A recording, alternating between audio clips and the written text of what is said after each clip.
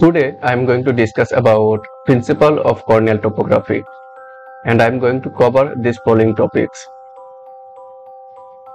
Principle of keratoscope or photokeratoscope.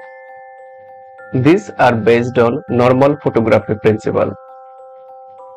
In normal photography, the image plane and camera lens plane are parallel to each other. Due to which rays of Myers incident at an angle of 90 degrees in the cornea and reflected back to lens plane.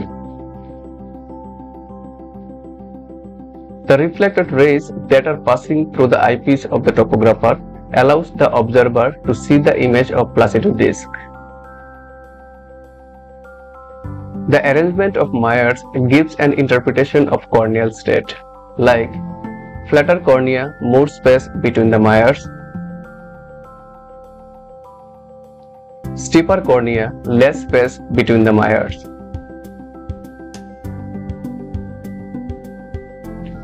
Principle of keratometer. Cornea is transparent structure, but still few rays get reflected from interior cornea. Due to reflection of few rays, cornea also acts as convex mirror. The image formed by the anterior cornea will decrease with the increased curvature of cornea and vice versa. From the size of the image, that is first Purkinje image, formed by anterior cornea, radius of curvature of anterior cornea can be calculated using the formula R is equal to 2I divided by O. Here R is equal to radius of curvature of anterior cornea, I is equal to image size, O is equal to object size. Then dioptric power of anterior cornea is detected by using the formula D is equal to N1 minus N2 divided by R.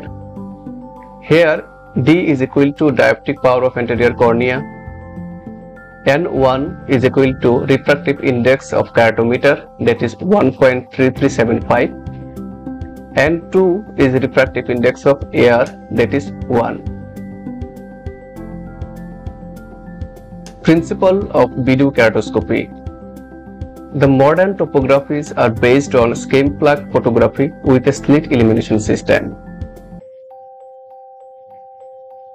The scheme plug principle was a technique used to capture images when the image plane is not parallel to lens plane. As lens plane and image plane is not parallel, light rays reflected back from any structures of anterior segments can be captured by camera. A thin layer within the eye is illuminated through the slit illumination, and being not entirely transparent, the cells scattering the light.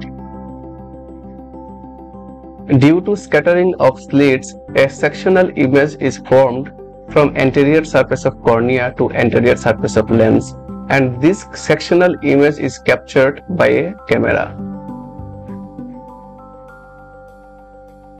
Slit camera device move concentrically around the eye to generate a series of radially oriented sectional images of the anterior segment of eye.